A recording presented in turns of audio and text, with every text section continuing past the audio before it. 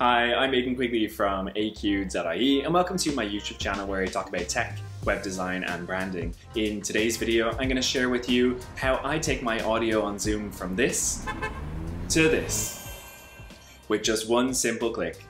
Don't forget to hit the thumbs up if you like the video, hit the subscribe button and turn on post notifications by hitting the bell as well. Okay, let's go.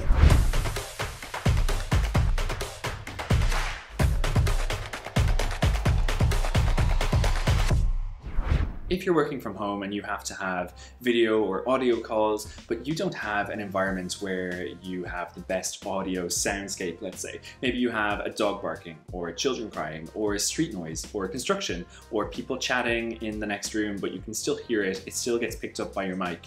Well, there is an app that uses artificial intelligence, AI, to remove the background noise from your audio for Zoom, for Skype, for Google Meet, for FaceTime, for a phone call if you take it through your computer. It is something that kind of took me aback because I was surprised at how good it was. The app is called krisp.ai, and if you use the link in the description below, you'll get 1 month free of unlimited minutes with the app. And for the security conscious among us, the app uses local audio processing so your voice doesn't get sent to the cloud. It offers a free 120 minutes of noise cancellation per week, which refreshes every week. They also have a paid version with unlimited minutes for $5 a month billed annually. Sounds good? Okay, let me show you how to get set up. So the first thing you're going to want to do is go to krisp.ai. When you get there, click the Get Krisp for Free button. Once you do, it'll ask you to put in your email address and it'll send a verification email to your email address. So once you put in the code, it's going to give you a link to download the app, and once you do, you can just double click the package to install it. And when you do that, it'll show you something like this. Now, this is before you get started. You can test the noise cancellation. So I'm just going to test it now, and it's going to record with the microphone that I'm using, the Blue Yeti. And so I'm just going to clap at the same time as I talk. I'm going to click at the same time as I talk, and then I'm going to clap again. So you can just hear the difference between when there's no clapping. I'm not clapping now, but I'm clapping now. Isn't that amazing?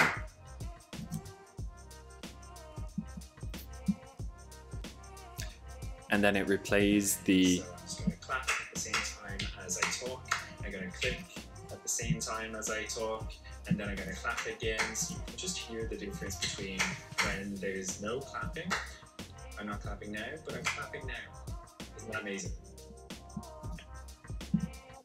So that's what it sounds like. It really is amazing at getting rid of background noise. And then to get started, you just click on that. It signs you in based on the browser that you just logged into, and it'll show you which microphone you're using.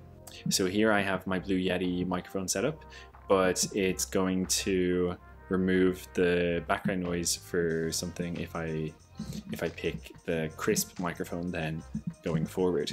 So then to set it up for Zoom, you just open Zoom, you go to the preferences up here, you change the microphone from the internal microphone to the Krisp microphone, and it's going to use the Krisp app to stop it from picking up background sounds. So see the way I'm clicking right now, and it's not registering it.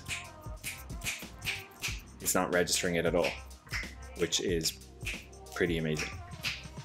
So that's how you get set up on Krisp. Don't forget that you can get a free month's trial with the link in the description below. When I first saw this, I was blown away by how much it actually got rid of.